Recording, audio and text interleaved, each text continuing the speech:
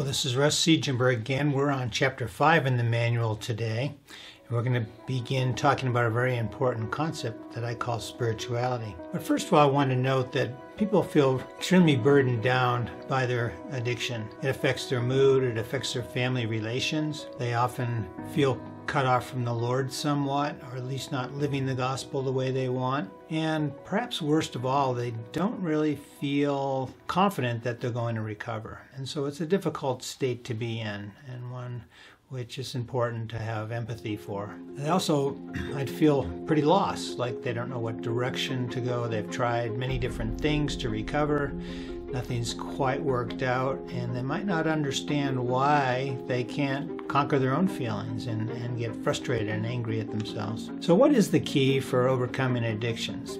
Addictions are closely connected to deficits in regulating mood and meeting needs in healthy ways. The addict relies on pornography or sexual acting out for the same reasons an alcoholic drinks. In order to change, new coping skills have to be established so people learn to deal with their emotions and manage their behavior in higher ways. And they need to establish a new positive lifestyle so their needs are met in righteous ways. Now, all of these things might seem a bit like a fantasy because human beings have a tendency to think that, well, if I don't know how to do it, it's not possible. And I think we don't talk a lot about coping skills and behavior control in our society, and so it's quite nebulous. However, this has to be done, and I believe if individuals place their faith in the Savior and engage wholeheartedly in the learning process, they'll make quite a bit of progress. But first you have to build hope that it's going to work out. So what is hope? Hope's a belief that things can get better in the future. And beliefs are formed from past experiences, present thoughts, and recent evidence. So to change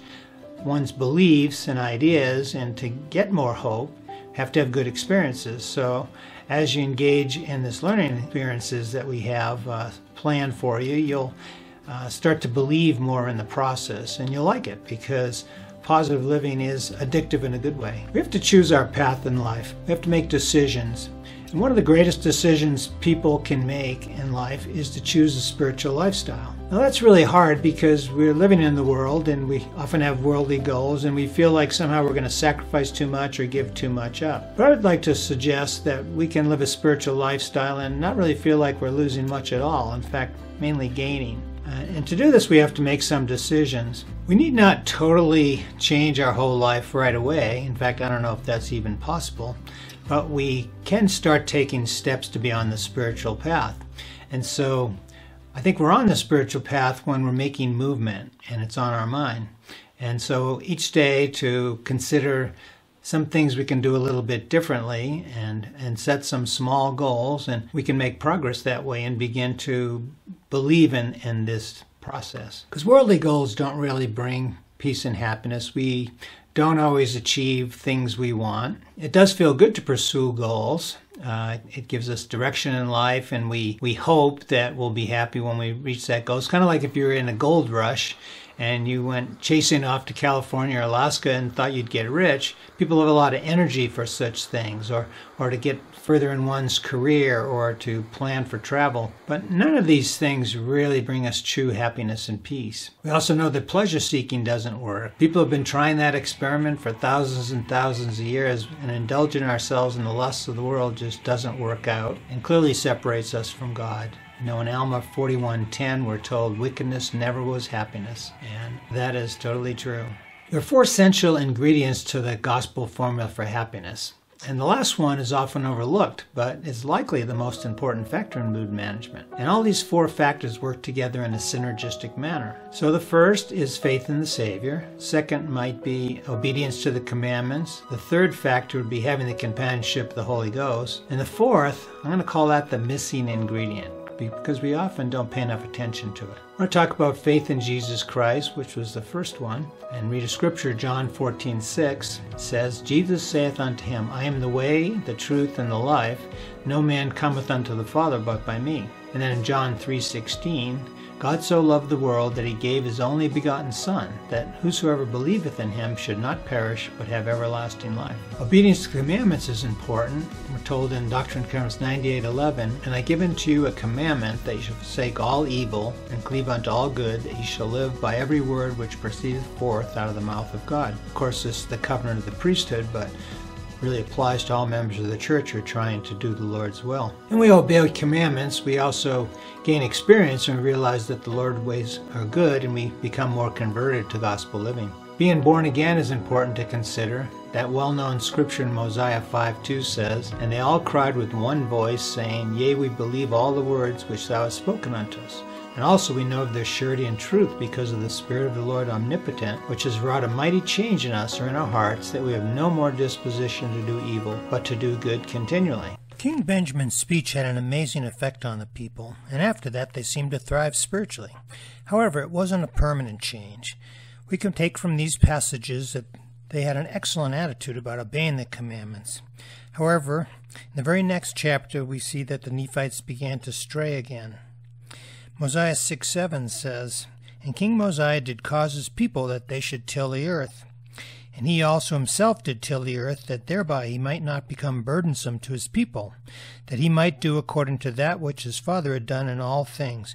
And there was no contention among all his people for the space of 3 years."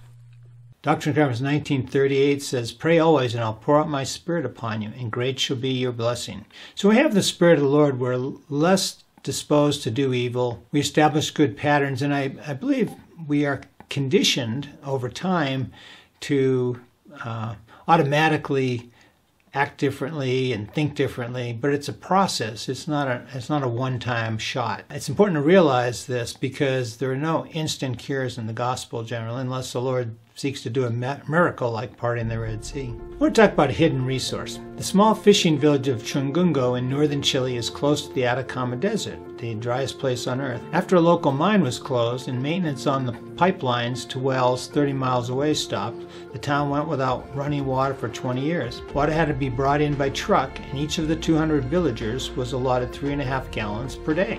However, a new system for obtaining water was developed, and they soon had gardens and running water. Here's the question: how did they find water in a desert? The answer is fog nets. While there's little water around Chungungo, there's plenty of fog, and the fog is what provides moisture to the trees in the area. After some consultation with scientists, huge plastic mesh nets 6 feet by 78 feet were constructed. The water in fog is already in liquid form, it's just in very, very small drops. The water beads from the fog drip from the net into gutters. The 100 fog collectors that were erected each produced 15,000 liters of water a year for 10 years. Even though they're in this very dry place, they had this plentiful supply of water. We have a hidden spiritual resource in the gospel, which is enjoyable to contemplate and think about and utilize. And I'll read you Doctrine and Covenants 88:12-13. "Which light proceedeth forth from the presence of God to fill the immensity of space, the light which is in all things, which giveth life to all things, which is the law by which all things are governed." And of course that scripture is talking about the light of Christ. And so we can interact with the light of Christ in our own lives and have an extra resource to draw upon to help us spiritually. Doctrine and Covenants 88:39-40 talks about how that works. "And unto every kingdom is given a law, and unto every law there are certain bounds and also conditions. All beings who abide not in those conditions are not justified. For intelligence cleaveth unto intelligence, wisdom receiveth wisdom, truth embraces truth, virtue loveth virtue, and light cleaveth unto light." So the light of Christ works through attraction. As we demonstrate certain characteristics and behaviors, we draw in more of the light of Christ. And this is, the whole world is judged by the light of Christ, because as they do positive things, it should be pleasing to them and they should repeat it. We in the gospel also have the Holy Ghost, but both forces can be working for us, and of course the Holy Ghost works with the light of Christ as well. We can fill the inner reservoir of our hearts with the light of Christ by immersing ourselves in positive thoughts, emotions, and activity. Extra infusions of pure light, as noted before, come through the Holy Ghost and help keep our reservoir sparkling clear.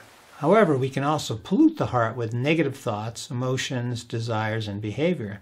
So we have to be very careful of how we act and how we think. President McKay's told us, Christ has asked us to develop the spiritual within us. Man's earthly existence is but a test as to whether he'll concentrate his efforts, his mind, his soul, upon things which contribute to the comfort and gratification of his physical nature, or whether he'll make as his life's purpose the acquisition of spiritual qualities. President Benson said something similar. The road lies before us. It is clearly marked. The means to travel it are richly provided. We must follow the path set for us by the Son of God in all that we desire, think, and do. Sometimes we focus a lot on what we should be doing, and while this is important, we don't want to forget changing our desires and thoughts, because that is an important part of the spiritual path, and it's not impossible.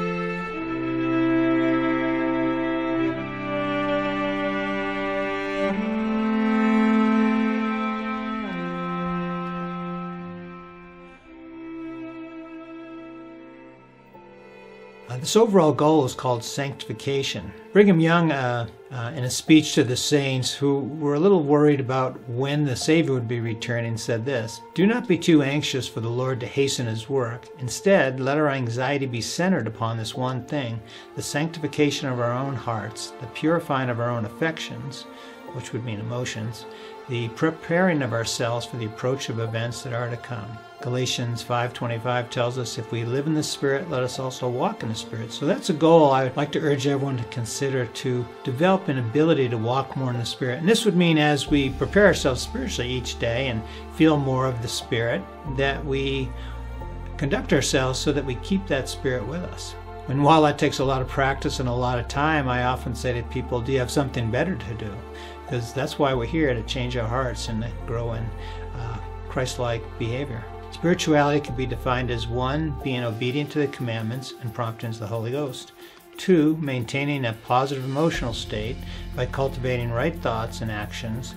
3, focusing on service to others and personal growth. And 4, seeking to be in harmony with other people, nature, and truth. So we're going to stop right now because we don't want to spend too much time on each video, and do 5B, which would be the last part of this chapter, and talk about some of the particular things we can do each day to live a more spiritual life. Well, thanks for tuning in today, and hope you'll be interested in listening to the next video.